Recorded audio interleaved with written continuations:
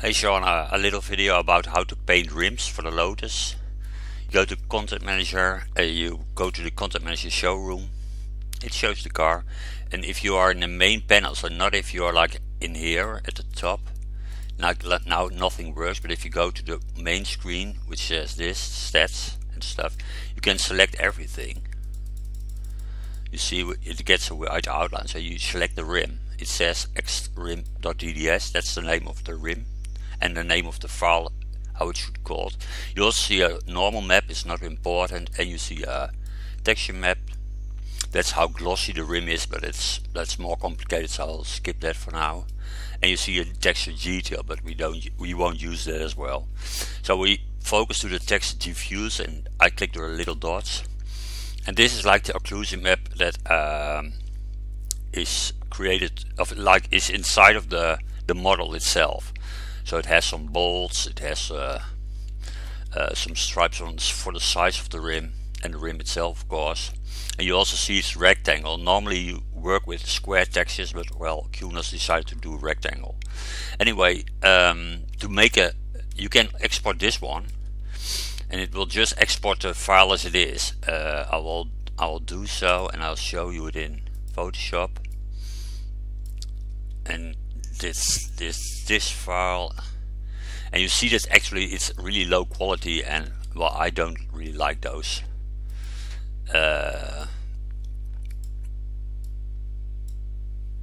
So I never use the actual QNOS rims, but it can be handy because here you see there's a little Lotus logo in it. Well, it's like it's really a low file which is used as if it's in motion. You don't have to really have to look for it and take care of it. I close this one, but we now start to make a real better one. And I do calculate AO, and I calculate it on 1024 times 1024. That's this one. You save it. You save it as a PNG. I'll prefer PNG. Don't know why. And if you want to make it a bit easier for you, you can also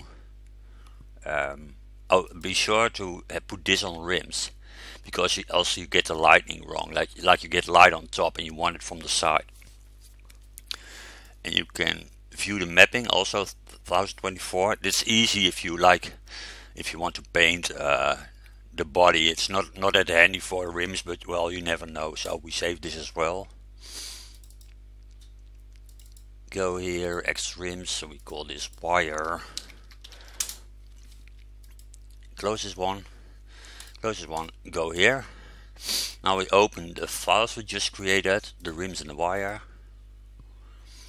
As you can see, there's now a square file, and we will rescale it so it's a rectangle again. We can do it like later on. We copy this with Ctrl A, Ctrl C, and in the copy buffer it never picks the transparent area. So if you want to prevent that it gets shifted, if you place it on top, you do paste special, paste in place, then it's exactly at the right spot. This layer is the occlusion layer. You can always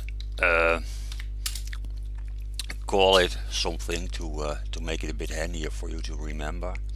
We make a new layer, we put it on the bottom, and we fill it with red. That's just Alt backspace I did, or Control backspace if you want the front color, Alt backspace if you want to fill it with the back color. We press multiply on this one, disable the maps. But if you want to make a little logo on this, you can. The wireframe is really useful because you can like zoom in and you see you can put your logo here or whatever. But you see where the actual shape of the car, how it's formed in the 3D model.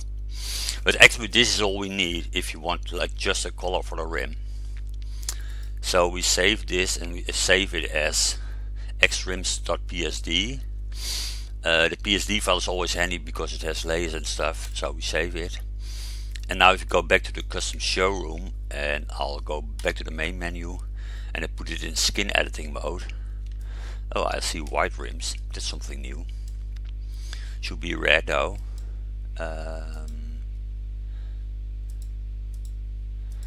Oh, I think I know what I did wrong. Let's save it again.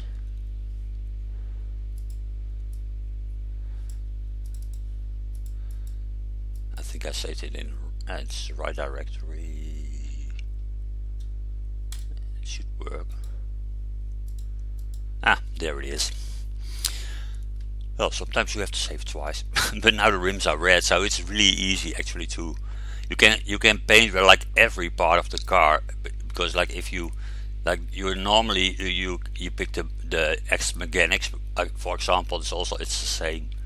You see all parts in here. It is a big puzzle to see what's what, but basically you can paint every part of the car. It's just a matter of having the right name.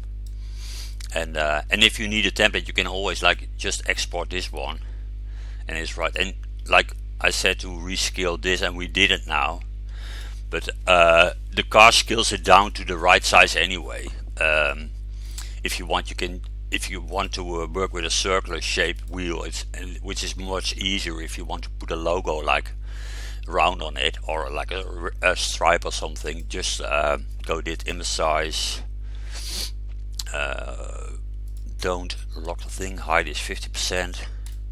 So now you've got like a circular shape, which is real easy if you want like a white stripe on it or something like that.